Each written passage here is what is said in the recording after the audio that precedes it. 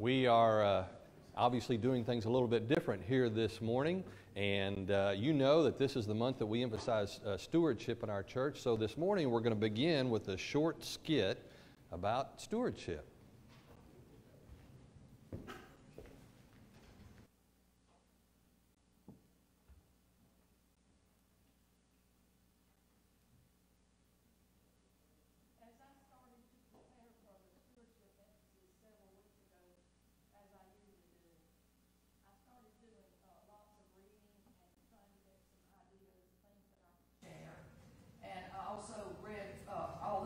Passages that I could find that I thought would fit what we were trying to do this year.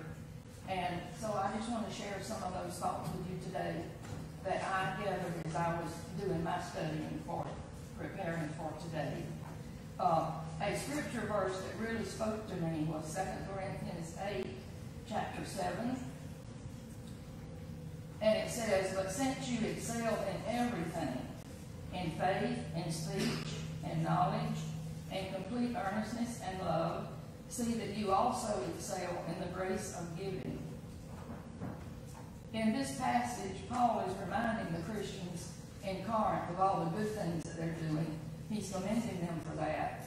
But he also reminds them that there's one thing they're missing, and that's the grace of giving. I had read this scripture several times before, but I had never really thought of giving as a grace. And this really spoke to me. And then I was reminded, as I was pondering that, I was reminded that because of the grace that Christ extended to me when he died on the cross for me, that I should be extending that grace to other people. And a very important and practical way that I can do that is to give and to serve.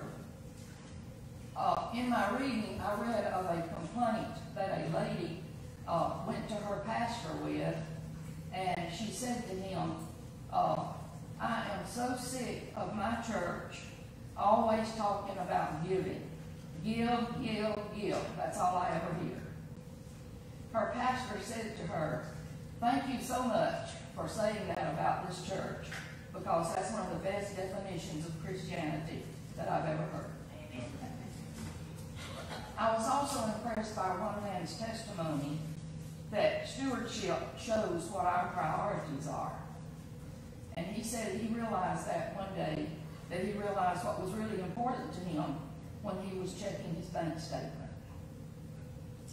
So from my readings, I drew several conclusions, and some of them are encouraging, but some of them are convicting. I think that giving is an important opportunity that we have to do 6 things. First of all, it gives us a chance to glorify God. It gives us the opportunity to obey His Word. It gives us a chance to invest in eternal things. It gives us the opportunity to show our love to other people. And as you know, our church mission is obviously that: to love others, to love the world, and to love one another. It also helps us to grow in discipleship and to show our values, what's important to us, not only as a church, but as individuals. Our first song that we're going to sing today is a song that we don't sing very often. It's a very old missionary song, but it reminds us of the urgency that we have to give not only our money, but our talents and our time. And as we sing this song today, I hope that you will pay attention to the words, the message in the song, especially the last stanza. But before we do that, before we sing, we're going to present our skit today entitled "The Grace of Giving."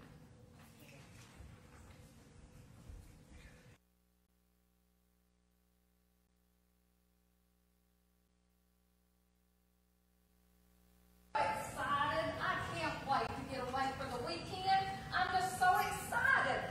We get away from this world and everything. I'm just so excited. We won't have to wear those masks and all that stuff. The world's a real mess right now. The pandemic has got everything shut down. Schools and churches are closed. There's riots in the streets. Politics are just a mess. I just don't know what we're going to do. I don't either. But I'm not going to worry about it right now.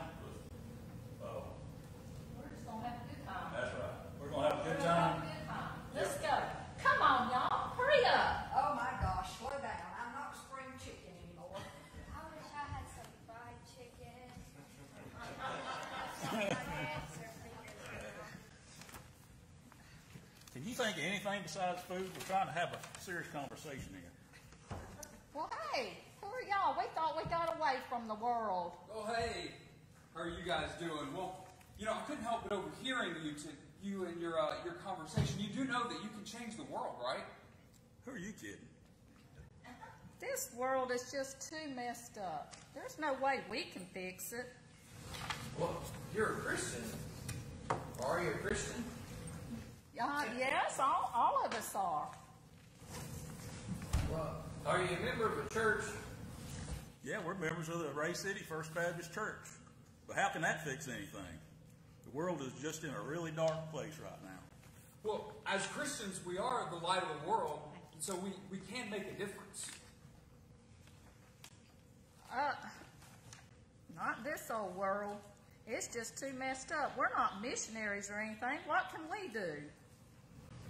Well, first of all, you can pray about all the things that you're worried about, and then you can share your gifts of time, talent, and money. You must be Baptist too.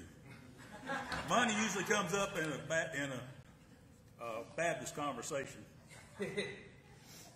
Well, that's not always true. Haven't you heard of the grace of giving? It's more blessed to give than to receive. And our giving gives us the opportunity to send missionaries all over the world. Oh, okay, but I still don't see how that can help or how we can help. Well, do you know you pastor? We know all three of our pastors, Brother Robbie, Kevin, and Charles. Well, then I'm sure your pastors have talked to you about the widow's mite, how she gave everything that she had, or how Mary poured out her perfume on Jesus' feet, or how more blessed to give than to receive, and how every good and perfect gift comes from God. You're both saying some really good things, but I just lost my job because of this COVID-19 thing. I'm worried about taking care of my family. I just don't see how I can help.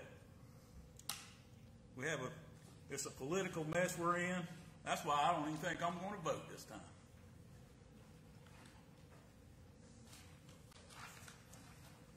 Well, you could start by voting, and also by thinking about how you can prepare for your church's budget this year, because this is the season in which churches are planning their budgets. I know you're talking about our stewardship campaign. What's stewardship? We'll tell you later. Well, I can tell you right now, you don't expect too much out of me because I'm old and I'm slow and I'm on a very fixed income. Well, have you ever thought about, you know who provides that income, right, that you've got? And don't you realize that God is the owner of everything that we have? Anyway, God's plan for giving is proportional. It's not about how much you give, but it's about how you give that matters. Yeah, it's through our gifts that we have the opportunity to do so many different things. It's through our gifts that our church has the ability to reach our community and send missionaries all over the world. It's through these gifts that we have the ability to build new churches and all of these different kinds of things. What's a missionary? We'll tell you later. That's great, but I can't preach. I'm not a teacher, and I don't have much money. And I'm shy, so maybe the Lord will just have to depend on somebody else. Well, at least we hope that we've given you some things to think about, and we hope that you enjoy your weekend. Well, I think it's time for us to head out. You want to race back to camp? I think I'll just walk. What's wrong, you chicken? Did I hear chicken? No, I'm tired. They were right. We shouldn't be up here complaining and feeling sorry for ourselves if we're not willing to do something to make things better. Yeah, maybe we can stop getting chicken takeout so much and start giving to the backpacks at the church. And I thought of some things that I can do to help people with, even if I have to wear a mask and social distance. After all, we're all able to do something, even if we are slow and old. But we're members of the body of Christ, and He needs our help also, even though we're old. I'm so glad that someone reminded us today about our gifts, no matter how small, are important. I don't think I've ever thought about giving as a grace. How can we not give and serve when we remember that the grace that Christ has extended to us? Yes, and that gift doesn't always have to be money, you know. I learned something else today about God's gifts. Once you've received His gifts, you understand. And when you know His love, then you share His love. You need to pass it on. In fact, you want to pass it on. Really. Come on, we got to hurry if we're going to get to the mountaintop before dark. Then we're going to have a real mountaintop experience. I sure hope so. Oh, I think we've already had one if you want to talk about it. But I'm still hungry. Spiritually or physically? Both, I hope. Dad, when we get back, can we please get Chick-fil-A?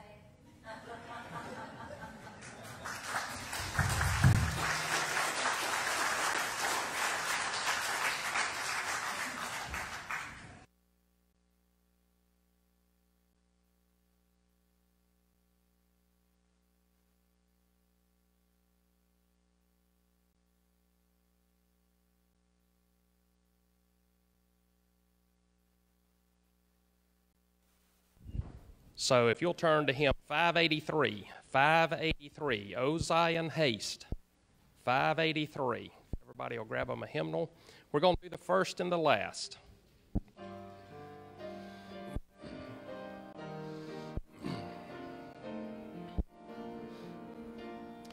O Zion haste, thy mission high fulfilling, to tell to all the world that God is light, that He who made all nations is not willing one soul should perish, lost in shades of night. Publish glad tidings, tidings of peace, tidings of Jesus, redemption and release. Give of thy sons to bear the message glorious. Give of thy wealth to speed them on their way. Pour out thy soul for them in prayer victorious, and all thou spendest Jesus will repay. Publish glad tidings, tidings of peace, tidings of Jesus, redemption and release.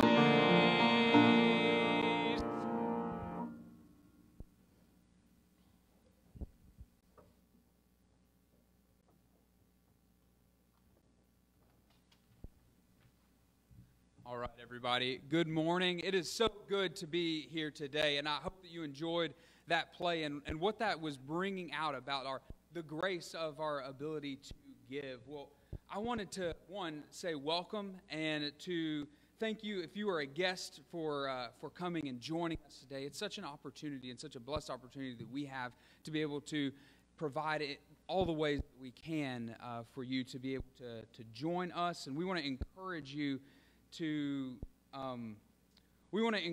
that if you are a guest, to go to our website. You can fill out a brief connection form. It just gives us the opportunity to get to know you just a little bit, as well as to pray for you. And so we want to be a church that is praying for our community and praying for you as guests as well. We also want to continue to encourage social distancing, which is why we're offering the mask-only area in the back, as well as the offering box that's located next to the door as you walk out of the building. Today, we also want to make mention, as we've already done, that stewardship emphasis is something that is important to us and that is important to the way that we think through, because where we give our money is what shows where we put our time and where we put our heart. And so I want to encourage you guys to just think through about how our church is going to be doing some of these things.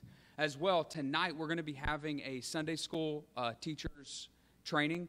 If you are a Sunday school teacher or you are a teacher of some kind within our church, I encourage you to be at that training. It's at the Outreach Center at 6 p.m. So if you would please attend that. This is just an opportunity for us to think through what it means for you as a teacher to be a disciple within our church and to be a disciple maker within our church.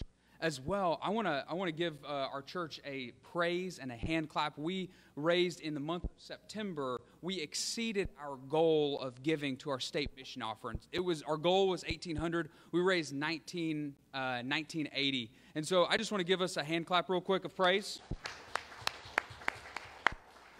What a beautiful thing it is that we are such a giving and loving church. And I want to encourage you guys, praise you guys, and say thank you. And also, one, we want to make sure that we praise God for that, because if it was not for God and what He has done within our body, we would not be that kind of church. And so what a blessing it is that we do those things. As well, I want to give you another opportunity to think through what we can do to serve in the world. So the Christmas backpacks for Appalachia is something that we've been doing over this last month. If you have not picked up a backpack, I encourage you to do so. They are located in the library. Also, we're going to be picking those back up in the sanctuary this next Sunday. So I encourage you, if you have not done that, go get those, fill it up, bring it back, label what kind of child it is, whether it's boy, girl, what age range.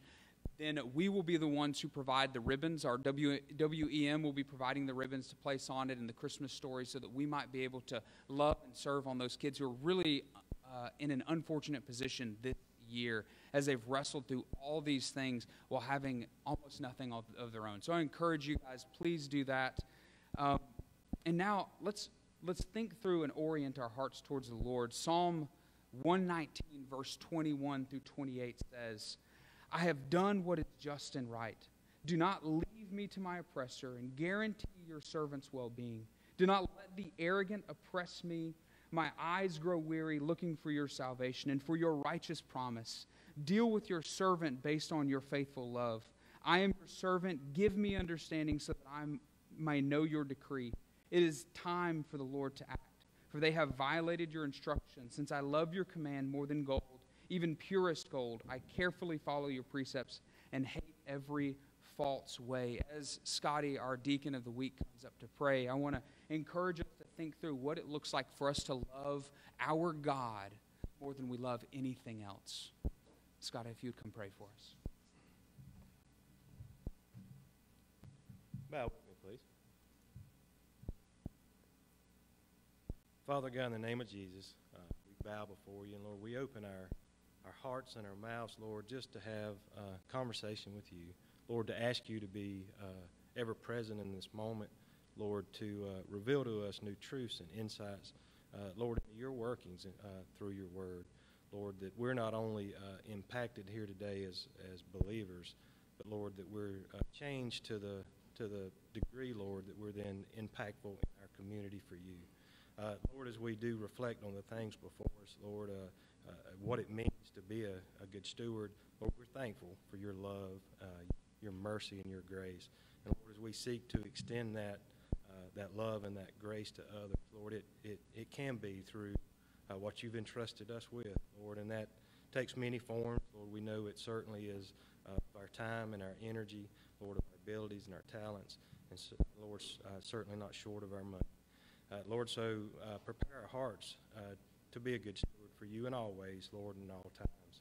Lord, we do have beautiful, nice, comfortable facilities that are available because individuals, both present and before, Lord, sought to be a good steward, and Lord, we're responsible with the things you're given. Lord, so we have these facilities that are comfortable, Lord, not for our pleasure, Lord, but to be able to utilize them, Lord, to glorify you and to be able to share your word, your love, and to change lives. So, Lord, continue to encourage us in those ways, motivate us, convict us if needed. Lord, as we also think about what lies before us as a nation, Lord, as we're at a very important time, Lord, we ask that we all participate in what's going on, Lord, by making our voice heard. Lord, please give us the guidance and the direction needed there. Lord, also through the remainder of the service, as we open your word, as we sing songs, Lord, we pray that it's all pleasing to you and you're active both here today and in our lives in the days to come. Lord, we love you. It's in the name of Jesus we pray. Amen.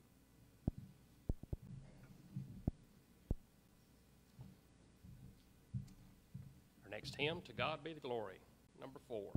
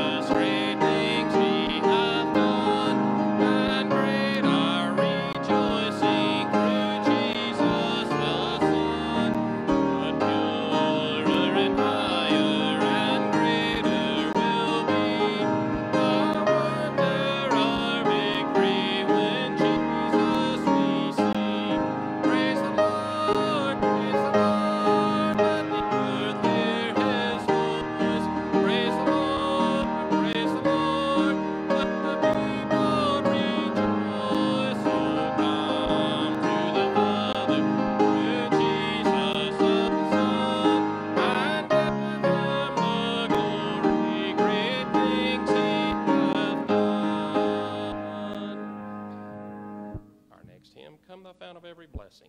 Let's stand.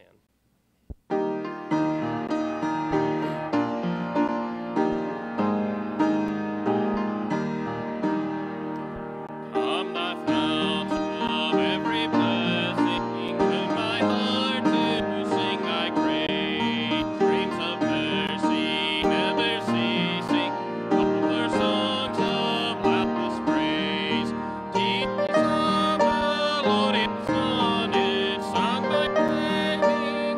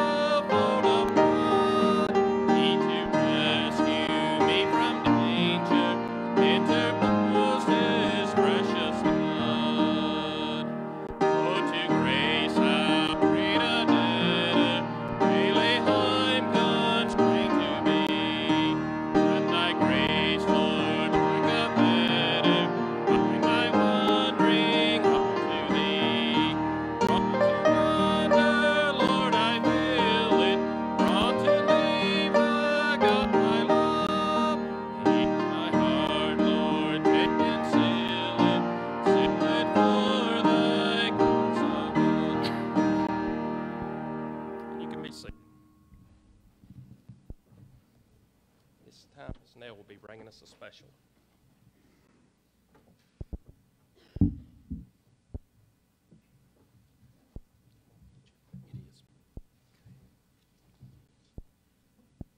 The first time I heard this song, I thought, oh, that is just so sweet.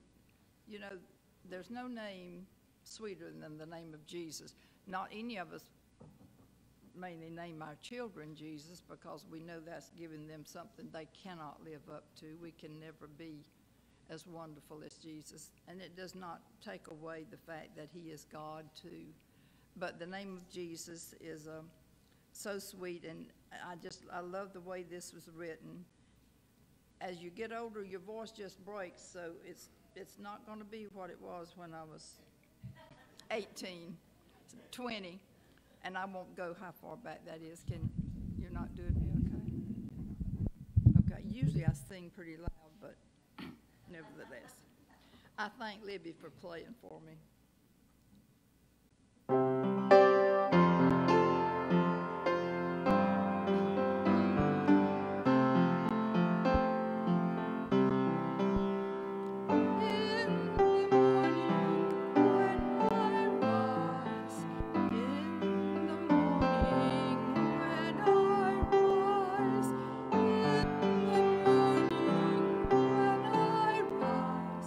Give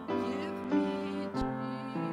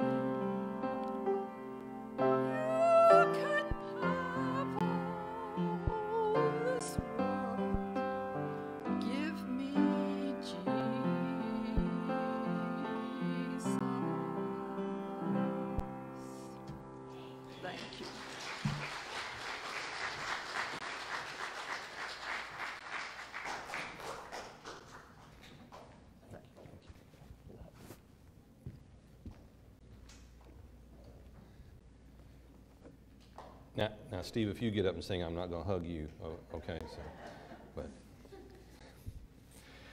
Nell, thank you so much for that. And man, that just fits so well with what God's Word says to us here this morning, as far as making Jesus number one, and that being how we relate to Him. And I'm having a little bit of trouble here getting all this in place. Forgive me for that. Okay, I think we're ready now. All right, I want to begin by asking you just a really important question. And so here goes. What is this? Yeah, I mean, I know some of you right now are saying, come on, Brother Robbie, you thought some of us didn't know what this was? But obviously, I was asking the question, what is this? And you said, this is a football. And even our little kids know what this is, right? It's a football. So some of you may have been saying, that was just kind of a silly question. But I asked the question to set up a story that I'm about to tell you here right now. And that story goes all the way back to 1961. Back in 1961, the Green Bay Packers, a football team, were playing in the 1961 NFL Championship. They were playing for the championship of all football. And they were leading right into the fourth quarter, but near the end of the game, they blew their lead and the Philadelphia Eagles won the NFL Championship. Well, that was a heartbreaking loss for that squad of 38 men on the Green Bay Packers team, and they thought about that loss all throughout the offseason. Well, imagine their surprise and a little bit of shock when their coach, Vince Lombardi, got in front of that squad of 38 men on the first day of training camp. These were 38 men who had played football all their lives. They had studied it, they had lived it, they were trained, and they were experienced. Imagine their surprise when on the very first day of training camp, their coach stood in front of them and said, "Gentlemen, this is a football." As if they didn't know. And you can imagine maybe being one of those players saying, "Come on, coach. We know this is a football. We're ready to get on with devising better plays and finding ways where we can win the championship next year." But Coach Lombardi used that question to help them understand and know that this particular training camp, they were going to get back to basics. They were going to learn again how to block. They were going to learn again how to tackle, how to throw the ball, how to run with the ball. They got back to basics. And to make a long story short, that following season, they did win the NFL championship, and it was due in large part to their willingness to get back to the basics. Now, I want you to hold on to that idea, this idea of getting back to the basics. We're going to apply that here in just a few moments.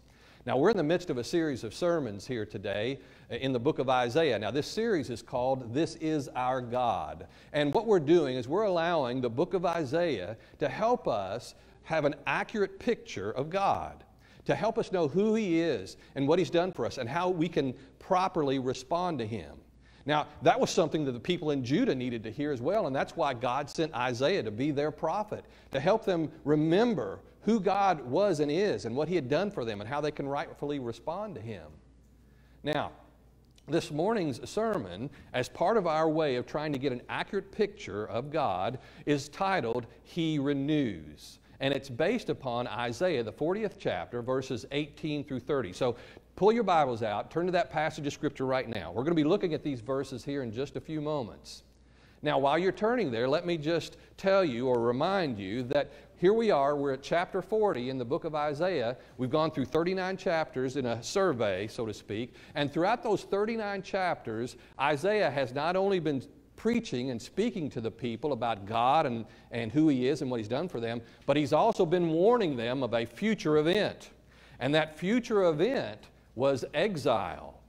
He was helping them to see through his preaching and his prophecy that if they didn't straighten up, if they didn't return back to God, God was using Isaiah as His spokesman to tell them that because of their rebellion, if they didn't repent of that, there was coming a day in the future when they would be exiled to the nation of Babylon. Now, church, we'll just go ahead and say that eventually that did happen. The nation of Babylon came and overthrew the city of Jerusalem, took captives from Jerusalem, able-bodied people, and replanted them in Babylon. And that was going to be a hardship for these people. And so throughout these 39 chapters, Isaiah has been saying, you've got to return to the Lord. Don't allow this to bring about this punishment, this way of God letting you experience the consequences of your sin. Now this hardship, as Isaiah speaks about it, he makes it very plain to them that it was the consequence of their rebellion against God. It was the result of them forgetting the basics about their covenant relationship with God. And there's the connection.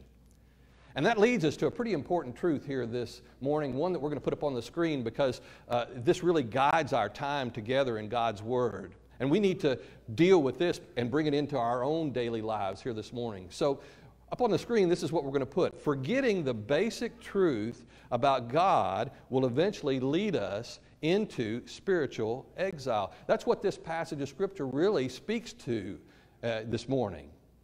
Now, what do I mean by spiritual exile? Well, spiritual exile means when we feel cut off from God.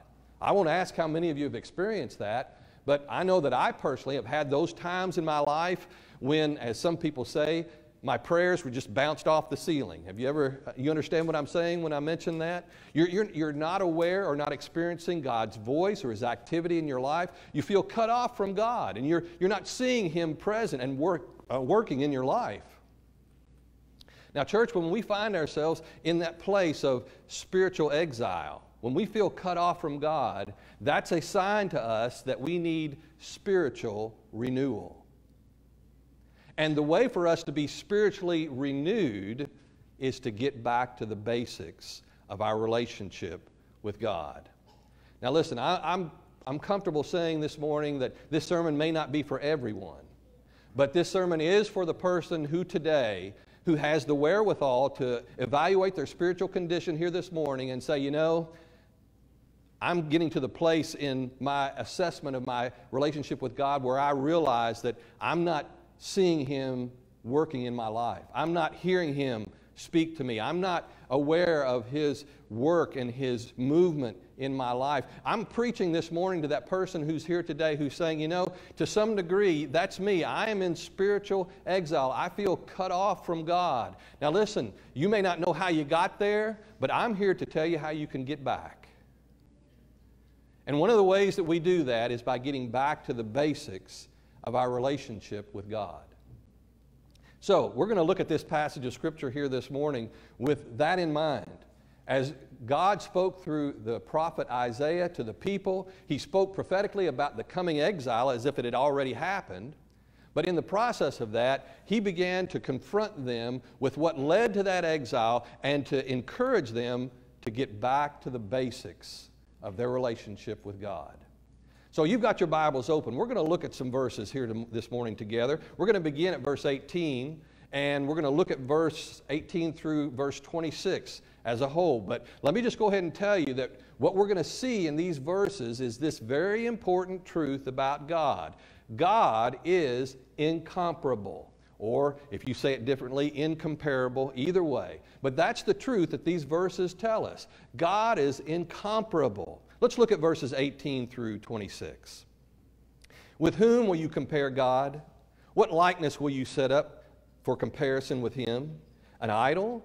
Something that a smelter casts and a metal worker plates with gold and makes silver chains for? A poor person contributes a wood for a pedestal that will not rot. He looks for a skilled craftsman to set up an idol that will not fall over. Do you not know? Have you not heard?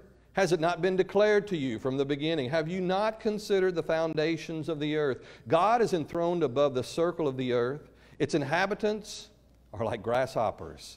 He stretches out the heavens like thin cloth and spreads them out like a tent to live in. He reduces princes to nothing and makes judges of the earth like a wasteland. They are barely planted, barely sown. Their stem hardly takes root in the ground. When He blows on them and they wither, and a whirlwind carries them away like stubble. In those verses there, we heard a word being repeated, compare.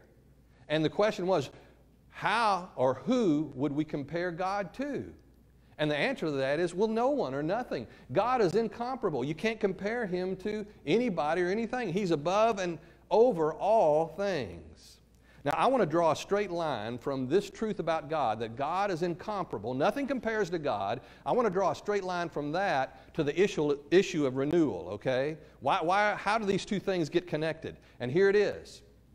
Church, one of the reasons why a person can find themselves in spiritual exile, in need of spiritual renewal, is because they've stopped trusting in God and started trusting in a poor substitute. And that's why Isaiah, after he says, who or what can we compare to God, he immediately begins talking about idols. Did you notice that? In verse 19, after he says, what likeness will you set up for comparison with him, he answers the question, an idol? And in those verses 19 and 20, he speaks about the nonsense, the absurdity of worshiping an idol. How in the world can something that you make or chisel out of stone or wood or plate with metal, how in the world can that affect change in your life, something that you've made? It's nonsense.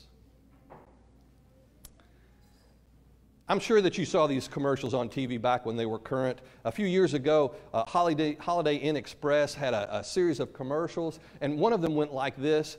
In the commercial on TV, you saw an operating room at a hospital. There was a patient on the bed there, the stretcher, and there were people around the patient. There was a nurse and an anesthesiologist, and there was a surgeon there. And the shot on screen was from the chest up of the surgeon. Obviously, he was doing something with the patient, you know, as a surgeon. And finally, he gets done and he asks the nurse, is the blood pressure good? And she says, blood pressure is good. He asked everyone else, everything looked good? Everything looked good? So he said, all right, let's close this patient up. And after he said that, he took his mask off. And the nurse looked at him and said, wait a minute, you're not Dr. Stewart. And he said, no, but I did spend the night in a Holiday Inn Express last night. You remember those commercials, right? Just the nonsense of that is what they were after. And we laugh at that and say, yeah, that's kind of funny. This idea that doing something so simple as staying the night at a Holiday Inn can equip you to do surgery on someone. But church, that's the nonsense of worshiping an idol. Are you with me? Amen or oh me? That's the absurdity of saying, this piece of wood or this piece of metal can do something in my life. Now, I'm confident that every one of us in here that hears my voice and is in this place, I'm pretty confident that none of us have a carved wooden object at home that's enshrined that you bow down or anything like that. I'm pretty confident of that. That happens maybe in some other cultures, but I know where I'm at here, and I don't think any of us have that. And so we all can agree, yeah, that's just absurd to bow down and worship a rock or a piece of wood, thinking that that's going to make change in your life. And it will be good, effective change, eternal change. We see that absurdity. But church, there are other idols present than those that are made of stone and wood and metal. Now, let's go ahead and define this. This is what an idol is. The loyalty and allegiance that belongs to God. If you give that to anything or anyone, the loyalty that belongs to God, you have made that thing or person into an idol. Everybody with me? So that helps us understand the church, it's not just about stone or metal or wood. Let me just mention some idols that are prevalent in our world today that we have to make sure that we're not bowing down to, that they've not become more important to us than Jesus. One of those idols that is so prevalent in our world today is the idol of personal freedom.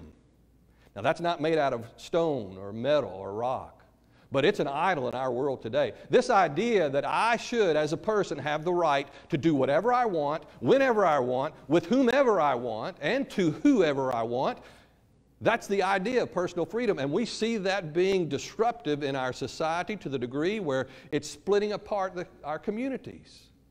Yet we worship, many in our society worship the idol of personal freedom. You know, there's another word, and it's not quite as nice, but I'm going to go ahead and use it. It's called selfishness. It's what it's called. This idea that everything has to come under my understanding of what is right and good, that the world revolves around me. Church, that is an idol that many people worship today. Let me give you another example. Science and technology. That is an idol in our society today. There are many people who believe, and you've seen the commercials on TV, that it is science that's going to cause the resolve of the pandemic. And hey, if God works through that, that's great. But listen, as I've already said before, yes, science may come up with an antidote, a vaccine for the coronavirus, but you could still die from something else. Listen, when we talk about science, when we talk about technology, we're also talking about social media. And church, I know that social media can do some good things, and I enjoy being able to see my grandkids because of social media, pictures through social media.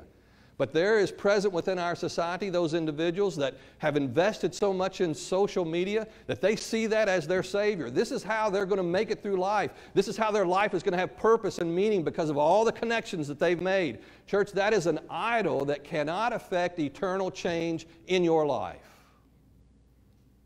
And we could keep going here, church, and whether we talk about the God of our political parties.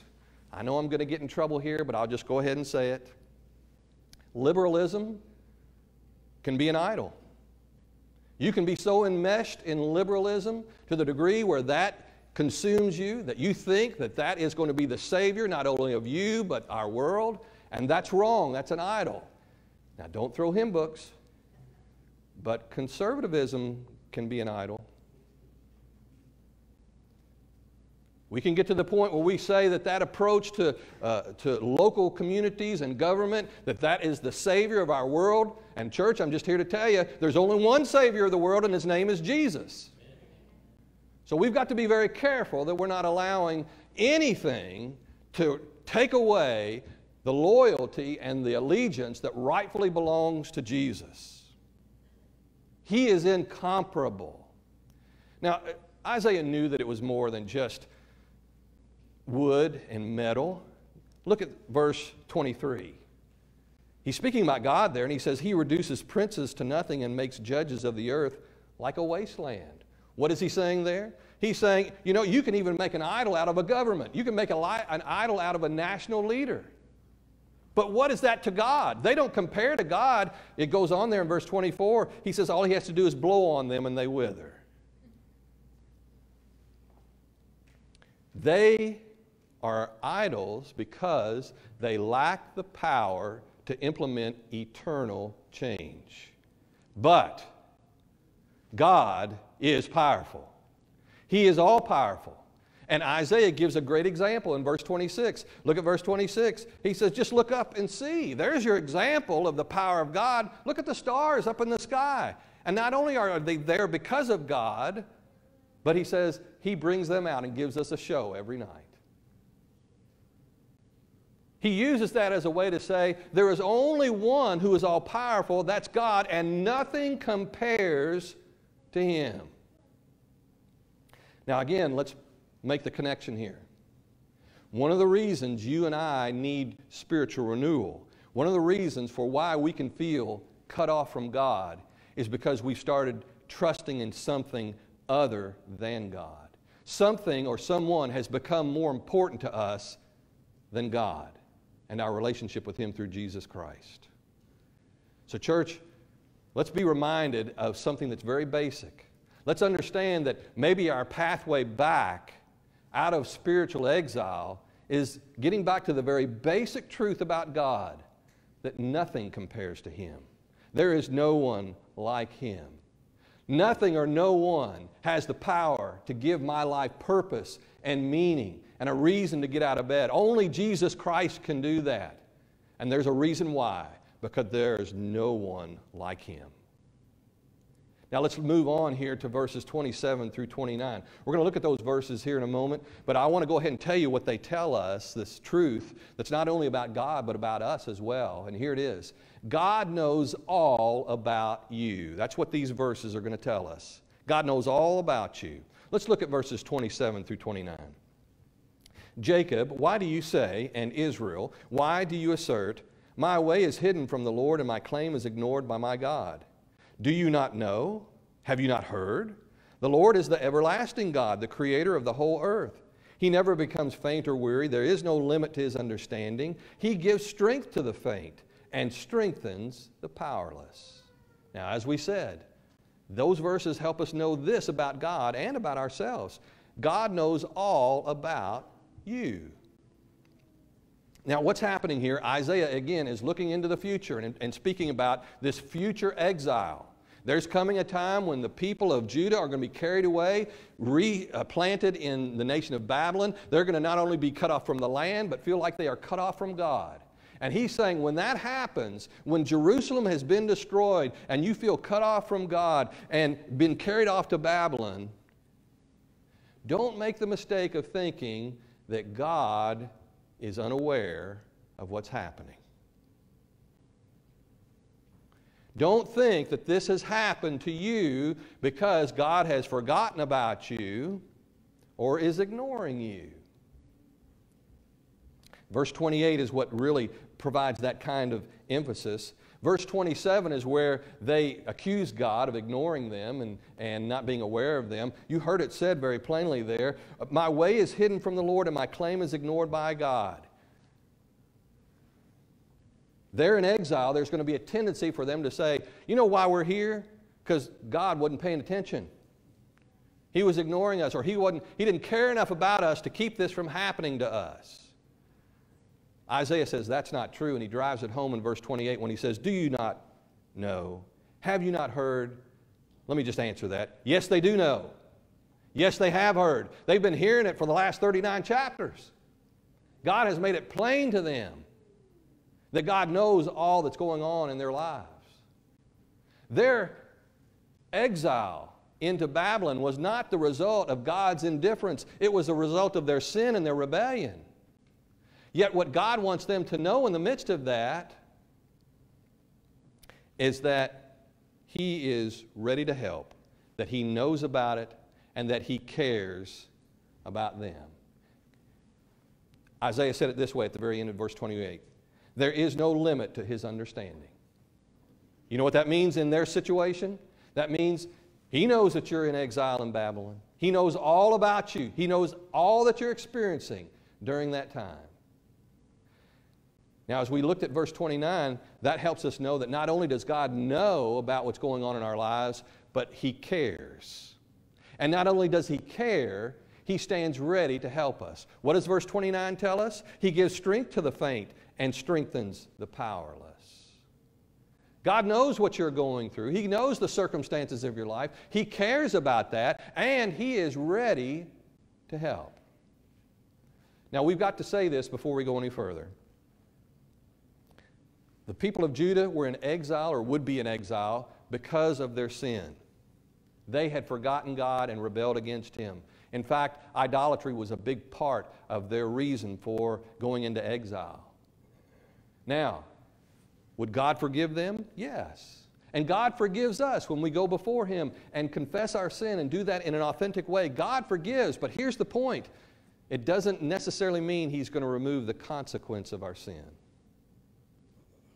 God forgives, but sometimes we have to experience the consequence of our sin. In fact, for the nation of Judah, it was necessary for them to experience that so that they would turn back to the Lord.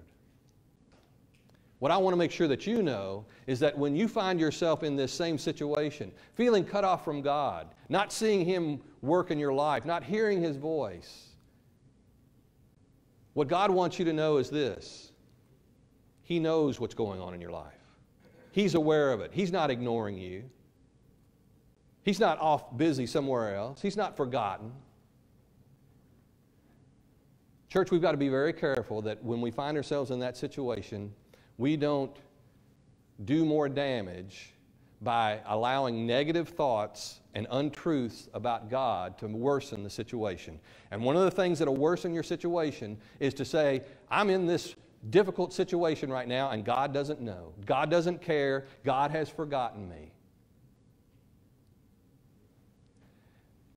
I wasn't able to verify this story, but it's a good story, so I want to tell it to you. I have no reason to think it's not true. Some years ago, a Navy jet fighter plane shot itself down. Did you catch that? A Navy jet fighter plane shot itself down. Now, this is how it happened. They were testing a new cannon that was mounted under the wings of this jet fighter. And so the pilot was in his supersonic jet. In other words, he was flying faster than the speed of sound. And then he fired the cannon. And of course, those bullets went out in front of him. But the cannon and the speed of those bullets were subsonic. They moved slower than the speed of sound. So when he fired the cannon, the bullets went out in front and they started to slow down, and he ran right straight into his own bullets.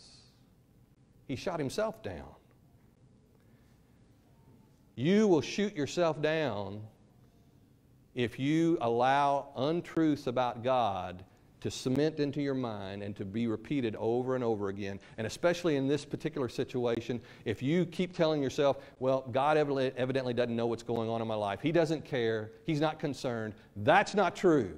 And you'll shoot yourself down if you keep thinking those things.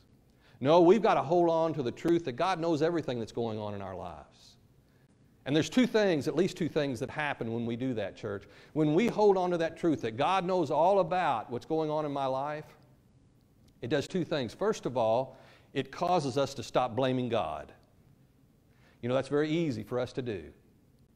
But if we affirm and truly trust this truth, God knows what's going on in my life, then we can stop blaming God. And the other thing we can do is it will force us to ask ourselves, so how was it that I've gotten to this place where I no longer are sensing the movement of God in my life? And inevitably, it's going to confront us with this reality, that we've gotten away from the basics. Church, I want to make sure you hear this more than anything else here this morning. God knows all about you and your circumstance, and He cares, and He stands ready to help. What will He do? Verse 29 says He will give strength to the faint, and that He strengthens the powerless. You see, when you're in spiritual exile, not only do you feel cut off from God, but you don't see any way that you can change that circumstance. If you knew why you had gotten there, you'd do something about it. Well, now let's look at this very last part of Scripture, because this is the good news. This is the part that we've been trying to get to all morning here. It's verses 30 and 31. And in those verses, it tells us this great truth about God. God has the power to renew. Amen? He has that power, and it's available to us. Let's look at verses 30 through 31. Youths may become faint and weary, and young men stumble and fall. But those who trust in the Lord will renew their strength. They will soar on wings like eagles. They will run and not become weary. They will walk and not faint. Now that's a familiar passage, and many of us go to that passage of Scripture when we need encouragement, and that's great and right and good. But we've got to keep this in context here, church. Isaiah was speaking about a future event in which the people of God were going to be in exile, feeling cut off from God. And so he's addressing that still. And he says, you know, when that time comes and you're in exile and you feel cut off from God and you don't feel His power and His presence, don't make the mistake of thinking that you have the power to fix that. Now just let that sink in just for a second.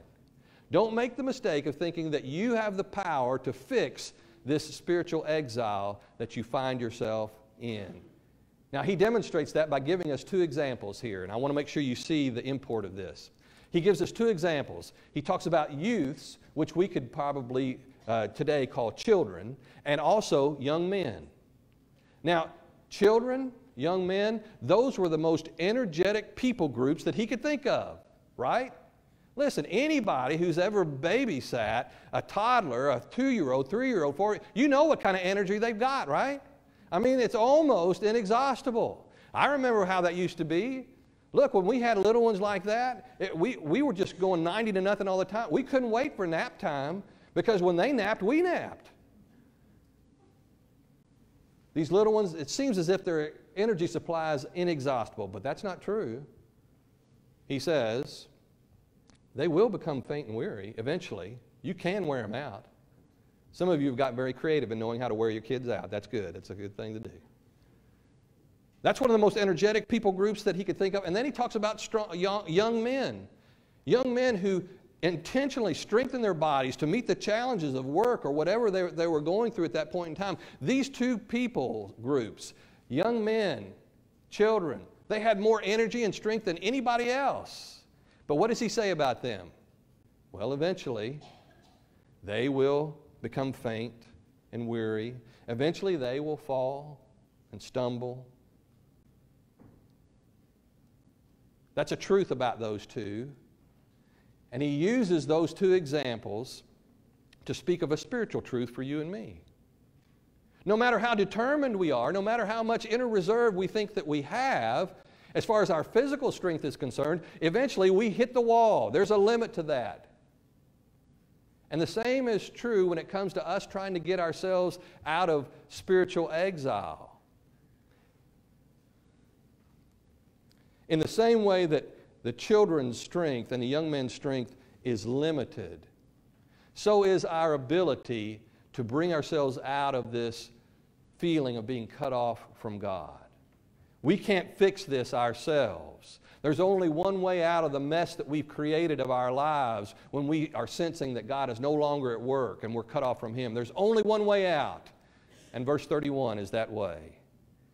But those who trust in the Lord will renew their strength. Church, we're not going to be able to pull ourselves out of that feeling of being cut off from God and not seeing the work of God in our lives. We're not going to pull ourselves out of that by gritting our teeth and pulling ourselves up by our bootstrap and just saying, I'm just going to buckle down and just get tough. No, the one way out is when we humbly put our trust in the Lord. Now listen, let's not let that word trust in the Lord become the easy believism that our world says it is, because it's not. When this says trust in the Lord, it's talking about, first of all, a trust that is complete. In other words, in our day and time, because of the new covenant, we say, from this point on, I'm surrendering my life to Jesus Christ. Everything that I am, all that makes up who I am, I surrender it, I give it to Jesus. He is now in control of every facet of my life. We give Him complete control, complete trust. But not only should it be complete, but it has to be concrete. You see, when we put our trust in the Lord, it's not just a decision on the inside, it also shows up on the outside. And so this trusting in the Lord shows up in the way that we speak and the thoughts that we think and the way that we behave and how we treat other people and how we live out our lives. Our trust in the Lord has to be concrete in the sense that it shows up, and it has to be complete. It has to cover every facet of who we are. The Bible tells us that when we trust in the Lord, He renews us. Church, I can't renew myself. You can't renew yourself. Only Jesus can renew you. And it happens when we put our trust in Him. Some years ago, William Henson, who many years ago pastored the largest United Methodist Church in America, located in Houston. So because of that, he obviously was a very popular speaker. Some years ago, he was contacted by a church in South Carolina that wanted him to come and lead a revival. So he accepted that invitation. Now, the Saturday before the Sunday, he was to go to South Carolina. That Saturday night, he went to bed like usual, but he didn't rest well. It was a poor night's sleep. He got up that Sunday morning and he went to his church to speak and preach the 2 sermons that he always preached on Sunday morning. But by the end of those 2 sermons, he was just a little woozy. He wasn't feeling all that energetic. But you know what he had to do? He had to immediately get in his car and drive to the airport to catch a plane to get to Columbia, South Carolina from Houston. So he got there to the airport, got on the plane, and sat down and he thought, you know, maybe I'll be able to catch a few Z's here while we're in flight. But no, the person he was sitting to liked to talk, and so he didn't do any sleeping on the flight.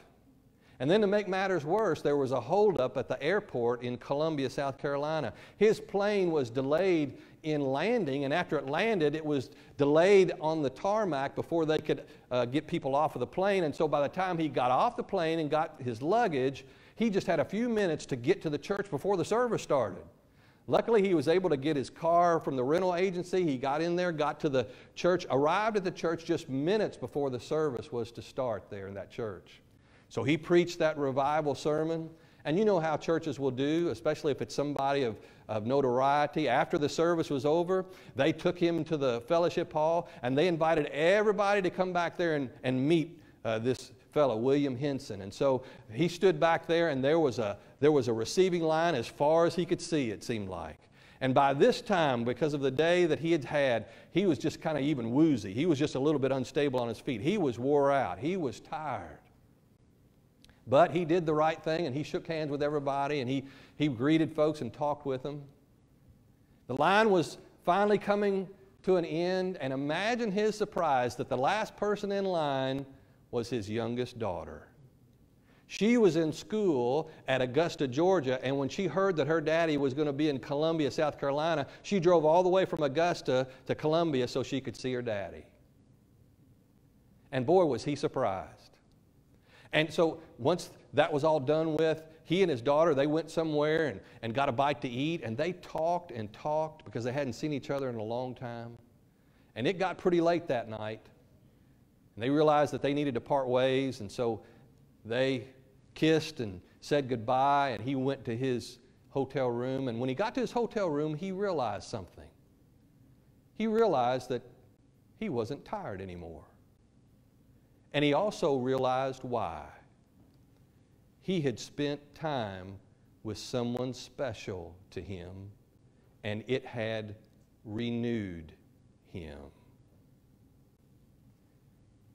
Now, church, that doesn't capture all that's being said there in those last couple of verses, but it gives us a good start. Listen, if you're here this morning and you're feeling cut off from God, what you need to do is get back to the basics. And one of the ways that you do that is by spending some time with that one who is so special, Jesus Christ.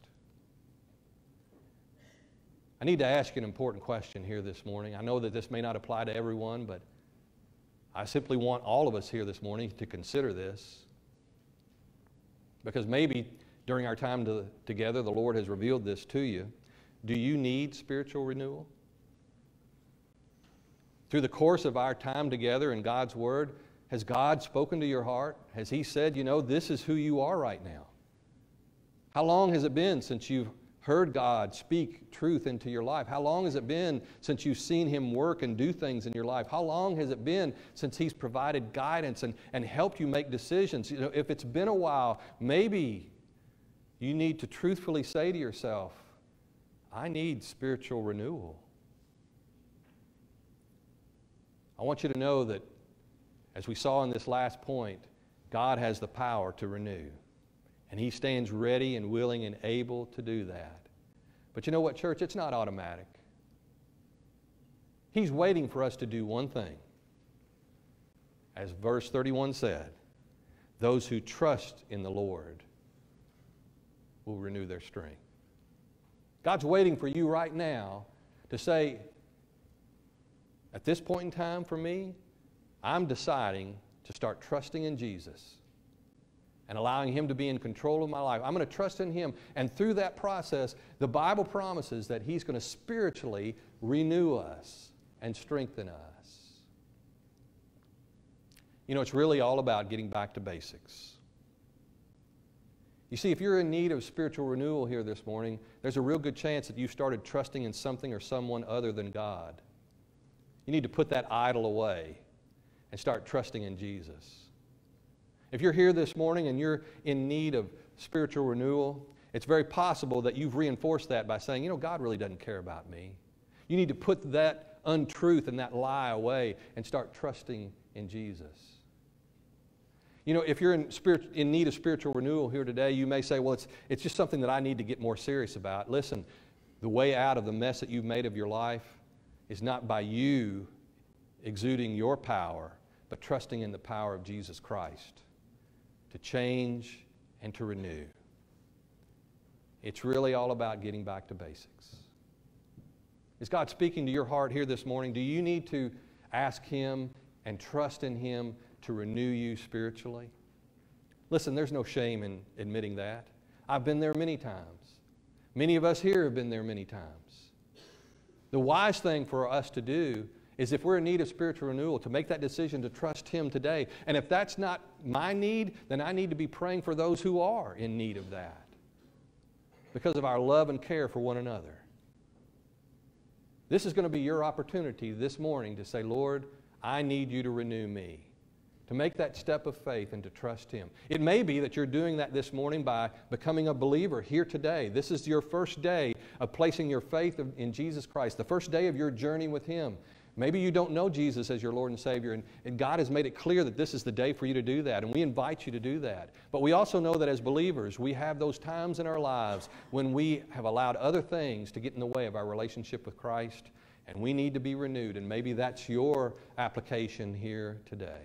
I'm going to ask that our musicians go ahead and get to the instruments here. We're going to sing a hymn of invitation here in just a few moments.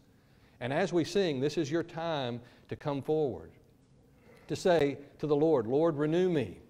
I'm going to stop trusting in all these other things that I've been trusting in. I'm going to put my faith and trust in you. I'm going to ask you, Lord, to work in me, to bring me back into that right relationship with you. Is that what God is asking you to do here this morning? Maybe the decision is to join this church. Maybe God has said that to you here today. Or perhaps you simply need to come to this altar and pray and ask the Lord for strength for the coming week. The Bible makes it plain. When we put our faith and trust in Him, even though we feel faint and weary and stumble, He will strengthen us. He'll give us His power that we can soar like eagles. Is God speaking to you here this morning? Is there a decision that you need to make? Steve, come and lead us in this invitation hymn. Let's stand together and sing. And if God's speaking to you, we invite you to come.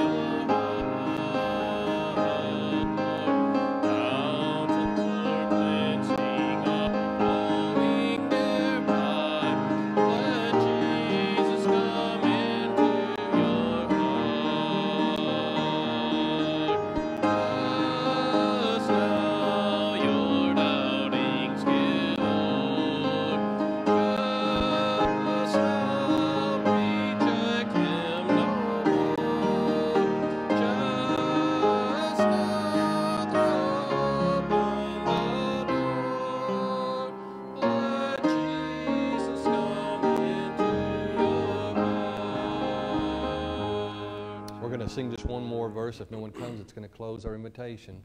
I just want to make sure that you understand, if God is speaking to your heart right now, if you're sensing Him tugging on your heart, the right response is to say, yes, Lord. Whatever direction He's leading you in, if it's to recommit your life to Him, if it's to confess sin, if it's to simply praise Him for all the wonderful things that He's done in your life, if God's speaking to your heart, won't you respond to Him? We're going to give one more verse. Time for you to make that decision. If not, we're going to close our invitation. So if God's speaking to you, you come as we sing this next verse. If there's a tempest, your voice cannot still. Let Jesus come into your heart. If there's a void this world never could fill, let Jesus come into your heart. Just now your doubting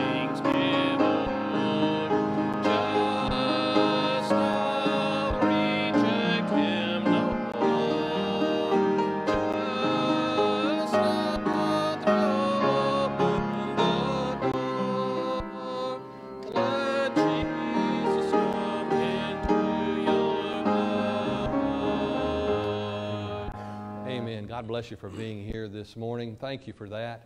And look, this week as it unfolds, don't forget about the basics. Make sure you're spending time with that someone who's special to you. Spend time with Jesus. Spend time in His Word. Allow Him to speak and move in your heart and in your life. We're going to have a word of prayer, and then we're going to be dismissed. Philip, would you lead us in that word of prayer, and then we'll sing. Our Heavenly Father, Lord. Father, thank you for this time.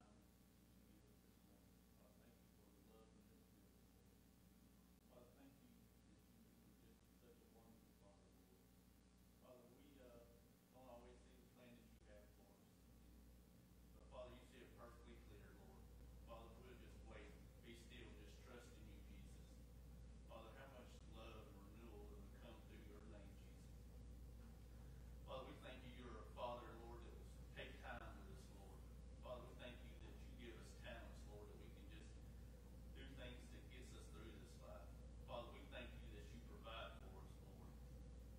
But Father, let us take these things that you have given us, Lord, in your love, Lord Jesus, and share them, Lord. Father, help someone who don't know you, Lord. How important it is to be a steward, Lord. Father, how mighty it is when we can take your name and your love and give it to somebody who don't know you, Lord. Father, let us walk in the trust that you have for us, Lord. Father, we just pray that you strengthen us, Lord, each day, Lord. Father, let us put our trust and hope in you, Lord. Father, there's many out there that don't know trust and hope. And Father, what greater trust and hope than Jesus Christ, Lord, that they can just walk in you, Lord Jesus. In dark times like this here, Father, we all need your guidance, Lord. We need your love. And Father, I just pray you just take your children, Lord, and let them be the light of this world, Lord. Father, darkness cannot cover you. Father, there's nothing here mightier than you. And Father, I just pray that the world comes to know that soon, Lord. Father, be with us as we go out this day. Again, thank you for this time. Father, we ask you to be with us. God, watch and protect us. We ask in your name, Jesus. Amen. Close with only believe.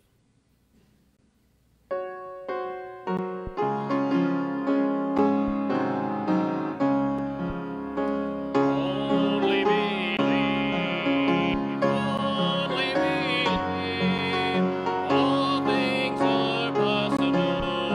Only believe, only believe, only believe, all things are possible. Only believe.